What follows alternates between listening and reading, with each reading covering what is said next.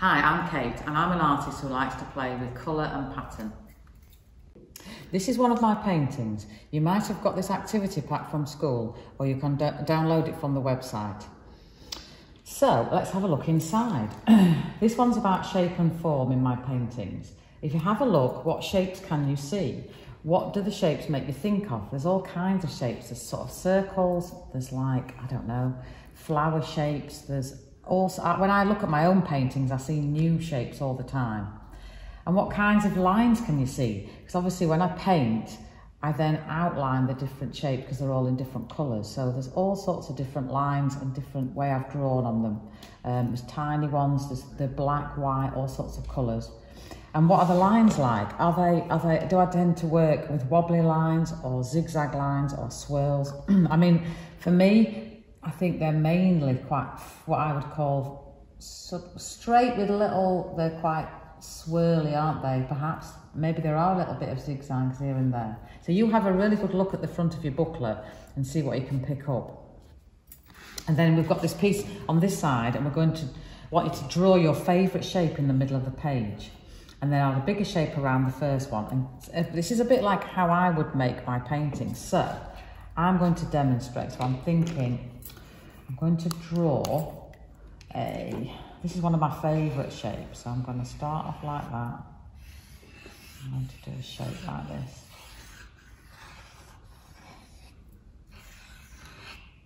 It's a bit like a sort of, I don't know, it's just a bit like a bird. It's a bit like a, I don't know, a little hand shape or something. And then I'm going to then add, like I would do in my painting, some more shapes. So we filled it all in. So these can be any shapes you want it to be. But keep looking at my painting and get inspired by maybe what I would do. So sometimes leave a little space in between a shape. So it just depends on what you're thinking to do. I'm copying a little bit of what I can see there as well, just to give it a bit of a link to the painting. So it's linking it all up and fill all the white space in that you can. And inside the shapes, you can do more shapes. I really like, as you can see in the painting, I tend to put in more and more these little circle shapes, like little eyes. I quite like to do that. So I'm going to do more and more and more.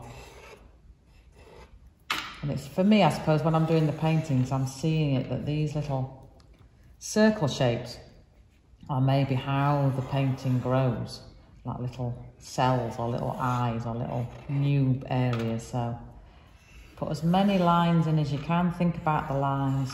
What are they like? We talked about the zigzag or the curly shapes or the straight lines.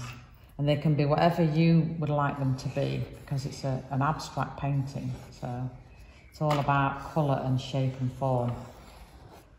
So I've filled up quite a lot of the space now. And now I'm thinking I will colour in a little bit of that, but I'm going to put in a few more lines because in this one, it'd be nice for you to colour in the separate shapes within the shapes in different colours like I have done. So if you look here, you've got a turquoise blue and then a lilac colour and then a yellow and then a black in the middle. So there's all these different, so they're not, even if there's a solid colour, there's usually something on top with more colours in it, which gives it the vibrancy. So let's have a little go at that. So I'm going to put some yellow in that shape there. And some blue. And again, think about your colours, you know, what are your favourite colours? And try and keep using different colours. Like I mean, I repeat colours, but there's always a real mix of colours in my work. Make it really, make your picture really bright and vibrant and colourful.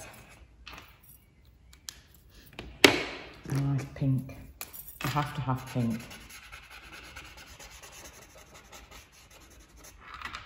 And I might do all those shapes there in the pink. So you can think about that. You can think about your design and how you want it to look. What areas you want it to be. I might actually have to put yellow in the middle of those. Because yellow and pink are very, as you can see, they're very yellow and red. They really stand out.